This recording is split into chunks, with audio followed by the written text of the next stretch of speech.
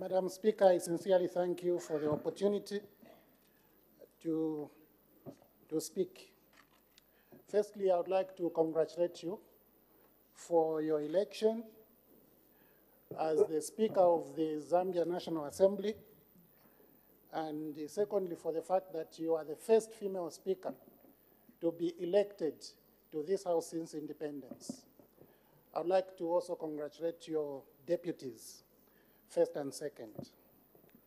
Let me start by thanking God, indeed, for giving me life, which is the reason I can stand here today and say what I'm going to say. Amen.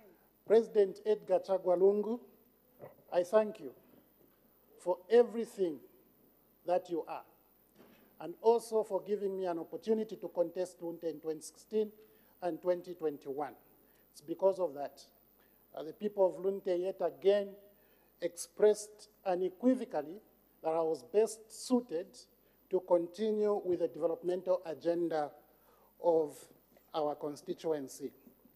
All the party leaders and the party members who sacrificed so much to get the job done, I would like to thank you.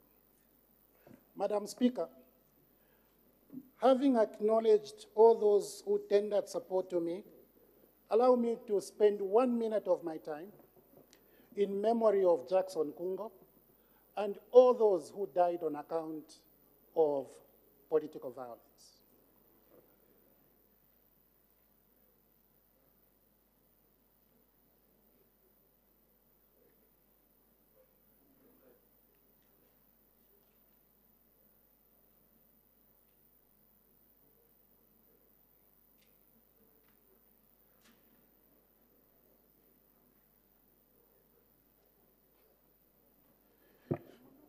May the soul of Jackson Kungo and all those who died because of political violence rest in eternal peace. I pray that never again should any Zambian lose his or her life on account of political violence. Madam Speaker, Lunte is beauty. Here where we are, 2 people have been elected in that constituency, sitting here today. When you look around, Lunte from the west to the east, from the north to the south, what you see is beauty. It's the expectation of the people of Lunte that this government, the UPND government, will continue to beautify Lunte even further.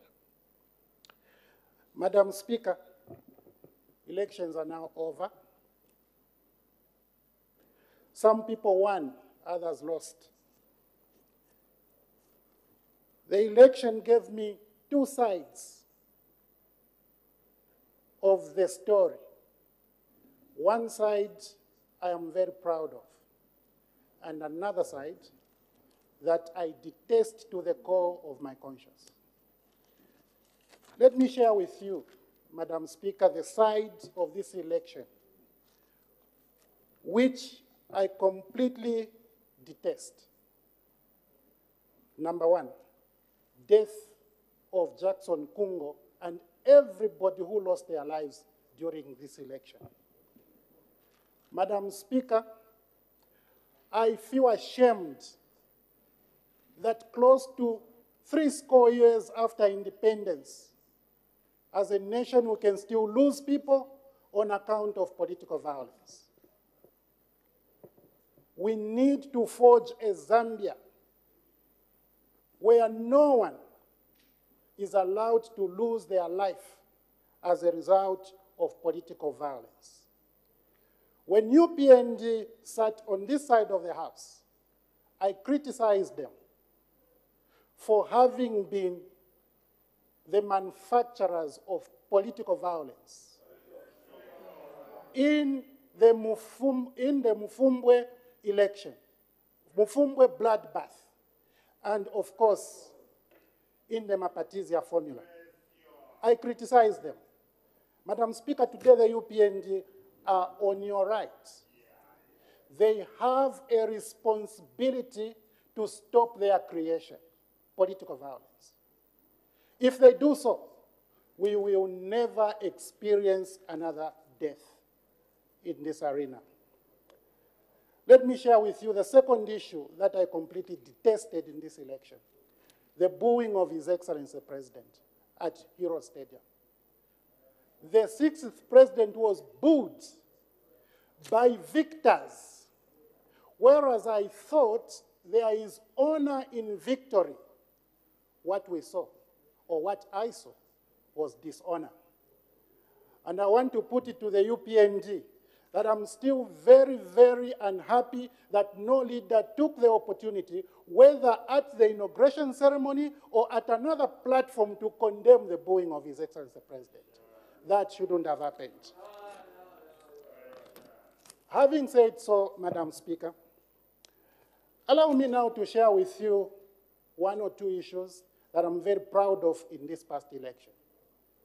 I am very proud of the Zambian people who stood in long queues to vote for the leaders of their choice. Those people mean well for this country. And I want to congratulate you, the Zambian people, for not circumventing your civic duty to bring in the leaders of your choice. That is how it should be. All of us here are here because we won. And I am cognizant of the fact that so many people lost. But yes, you decided. This is why today we have a president, a vice president, members of parliament, and all other elected leaders. Because of you, we should never let you down. Because of your commitment and dedication to your country, we, the leaders, must emulate you, the people of Zambia, for doing what you did on 12 August. You are really the darling of my soul.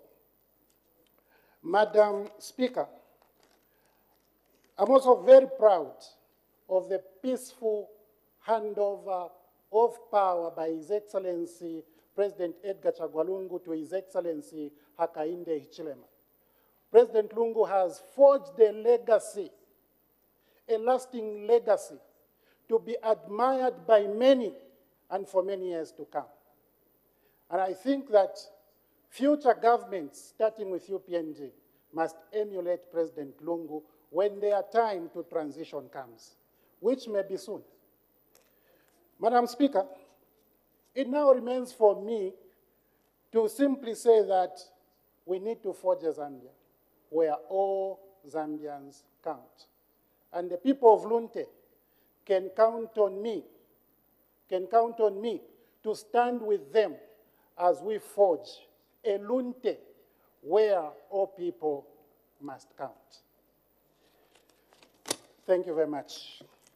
Allow me to turn to comment on the motion on the thanks to the presidential speech. Madam Speaker, from the outset, I would like to say I support the motion. And in supporting the motion, I have some comments to make. First, I wish the UPND success in this first mandate.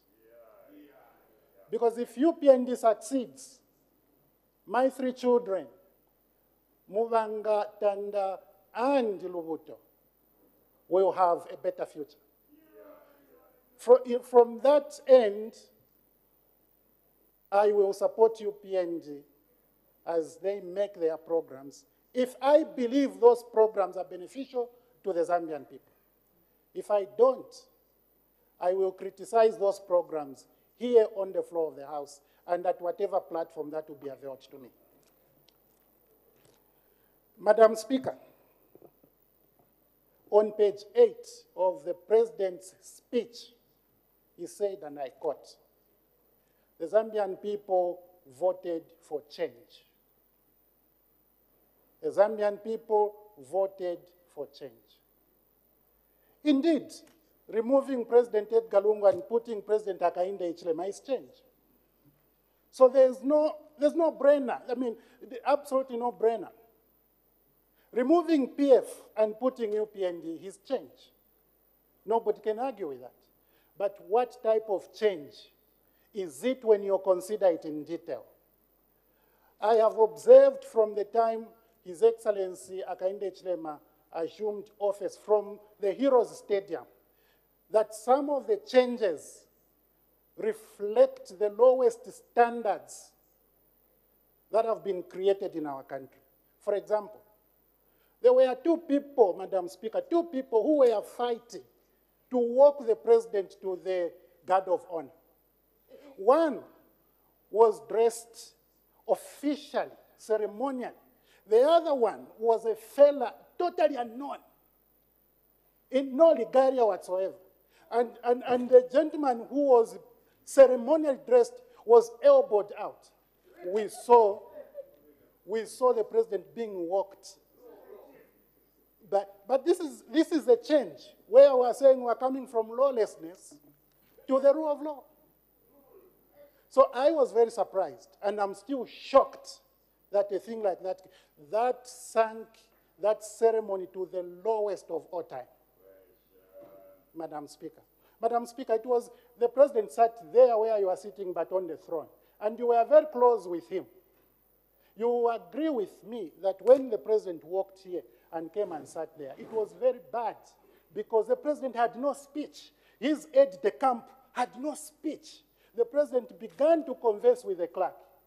He rose from the throne and began to converse with the clerk. And the fellow appeared from nowhere with a black folder and handed, Madam Speaker, and this fellow handed the president a black folder.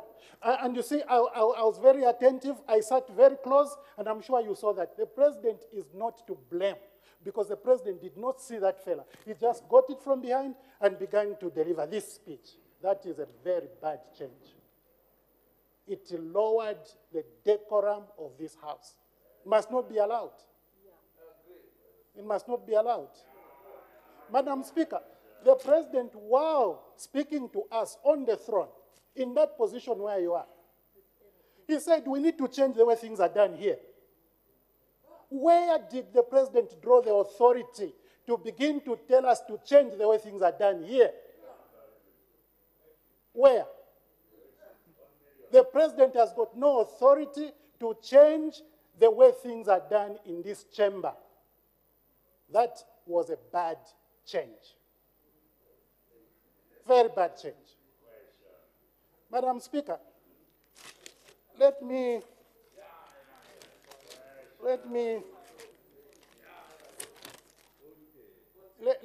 be more clear.